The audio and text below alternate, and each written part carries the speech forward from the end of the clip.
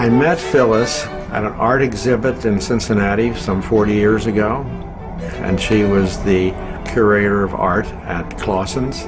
The first time that I met Phyllis was at one of the post-Corbett Award events, and there was this incredibly elegant and gracious woman who couldn't have been nicer to me.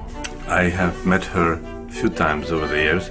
It's amazing to see how much energy and how much joy of life a person can have. I've just always known Phyllis. She's just always been a neighbor, a friend, somebody who's been around in my life, and, you know, a legend, always larger than life. Phyllis Weston is my idol. She is not only elegant and gracious and beautiful, but she is so savvy. She is so committed to Cincinnati and to the art scene. And at the same time, she is this legendary person who has had life experiences that I think most of us could just dream of. I think about, you know, here is this petite lady, I mean, just tiny in stature, but in passion and in determination and in devotion to art in this community. She's huge. Her house was always full of Stravinskys or Balanchines and people of that character. So I grew up taking for granted that artists are just great people. Phyllis and I are very involved with the opera. She's probably the biggest advocate for the opera that I've ever met.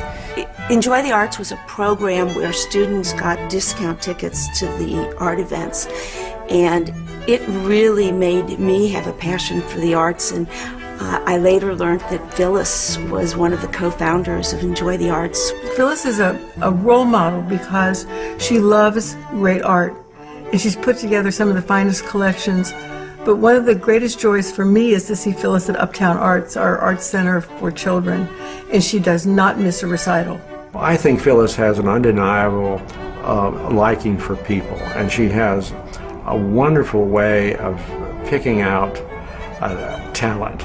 This is a woman who will talk and be friends of anybody, no matter how modest they are. And she just enjoys the people. She's fascinating. My favorite thing is to sit and listen to her stories and understand the impact that she's made on different people in the community.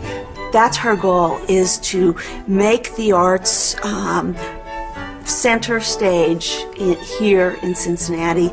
And I think she's done a really good job of it. What's unique about Phyllis Weston is that she comes from a very sophisticated and glamorous background.